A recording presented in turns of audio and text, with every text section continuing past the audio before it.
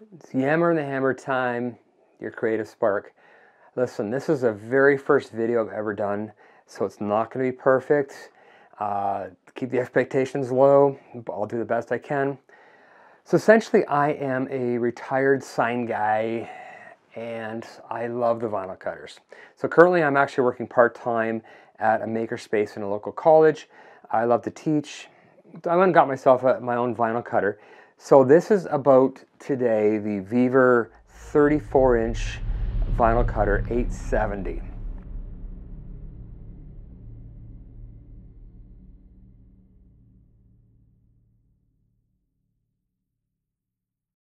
Take a look at it and see, is this $400 machine worth it compared to, say, a $2,000, $5,000, or even $10,000 machine? And maybe you just need a Cricut. It doesn't matter. I'm just going to go through this machine, and we're going to do the walkthrough between the software. And I just want to say right now, the software comes with the SignMaster. It's a very basic edition, and I got to tell you, it is basic. It's almost childlike. It is worth this about $75 upgrade to the Pro version. The Pro version is easy to use and is very similar to what I used to use. So it's a very good software. That's what we're going to be using today. So we're going to go through the software. We're going to go through the setup and the use of the vinyl cutter, actually cut something, and then come over here to do the weeding, masking, and application. And I hope to do absolutely everything within a 5-minute time frame. So let's go over here to the vinyl cutter and the computer. So what we're going to do here is we're going to bring in an image. And it's going to be a black and white bitmap image. If it wants to open it, there we go. And I'm just going to go over to the fill, and you're going to see that it does nothing because it's a bitmap image. We need an outline. So let's go back up to images.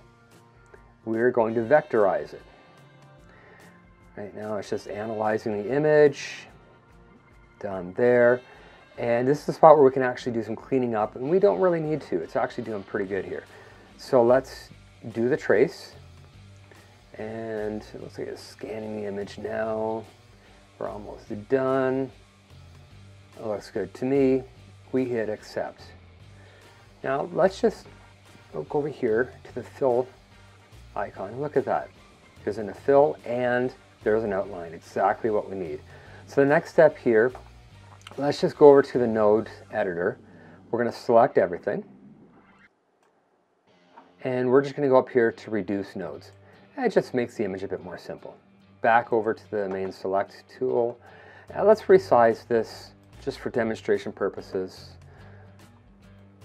And let's bring it down here to the bottom right hand corner, because that's where the vinyl cutter will read the origin point from the vinyl cutter. At this point, we're ready to cut. That's it. Go send to the cutter. There we go. So now we're going to go over to the cutter and set it up.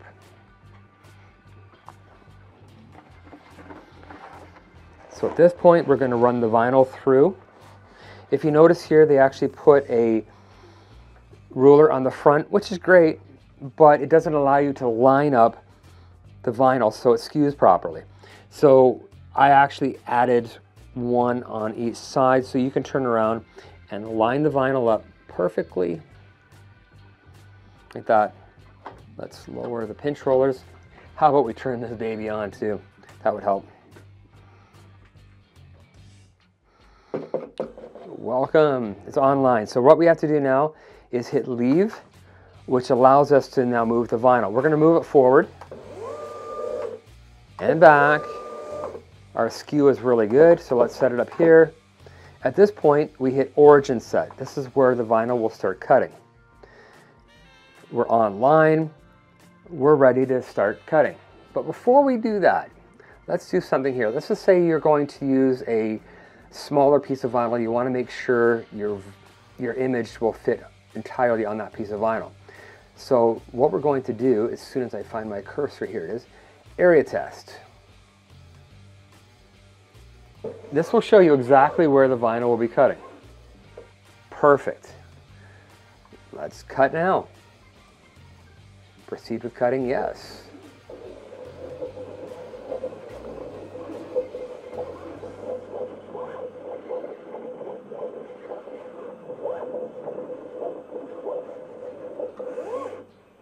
Perfect. Let's go offline for a second. Let's feed this vinyl forward a bit.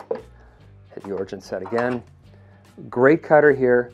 Just put it in one of the grooves that are here and slide this along. Perfect cut. Now what we're going to do is come over here. We're going to do what's called weeding out the background. And this vinyl here was cut at 70 grams of pressure, which is not much at all. And as you can see, it did a beautiful cut.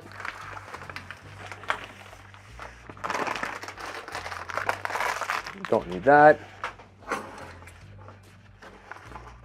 Don't really need this part either. So it's weeded out. Now this here is a holder I made for my pre-mask. Because when you're dealing with a roll this big, it's kind of hard to actually unroll it. I have the adhesive side up.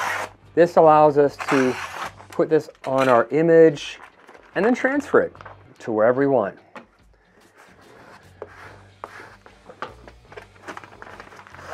Essentially, we now have an image that we can take and we can put this wherever we want. Like that. There we go.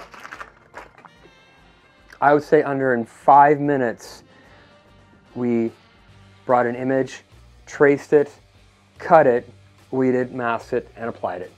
It's that simple. Now, what would I say in terms of comparison to a very expensive cutter? At the makerspace where I am, I have access to a very expensive cutter, about $10,000. I did an experiment. I took a butterfly, silhouette of a butterfly. I cut it on that machine, and I cut it on this machine. Now, yes, the other cutter may be faster and, you know, fancier, but when they were cut, you could not tell the difference. This machine's $400, the other one was $10,000. If you're a hobbyist or a part-time sign guy, I'm not sure if I'd actually use this machine if I was running a sign shop that was just pumping out, pumping out, pumping out. I don't know the long-term durability of this, but as for the needs of most people, this is all you really need. Now, if you need a Cricut, well, if you're cutting, say, cardboard stencils or like fabric, something like that, yes, you're going to need a Cricut. That can't do this. But the advantage of this is, like a Cricut, you can cut smaller pieces of vinyl, but you can go up to 30, I'd say you're cutting maybe 32 inches wide on this if you want. You can do roll stock. Whereas you go to a hobby shop and you buy the 1 foot by 1 foot or 1 foot by 2 foot or 3 foot, you're very limited on what you can actually put into a Cricut machine. And it's expensive that way. This is so much more versatile, and you can cut roll stock as long as you want. I've got a new Bronco that I'll be putting the graphics on, and I'll post a link to that later on when we're done. But yes, 100%, this is an amazing vinyl cutter. I will leave a link to this cutter in the description. Plus too, if you want to leave some comments, if you want me to do some tutorials on the software or the cutter itself, I would love to do it. I love teaching over at the Makerspace, showing students how to do things. So that would be the way I would do it. Anyways, if anybody out there remembers the Flintstones, remember this, Scooby-Doo-ah.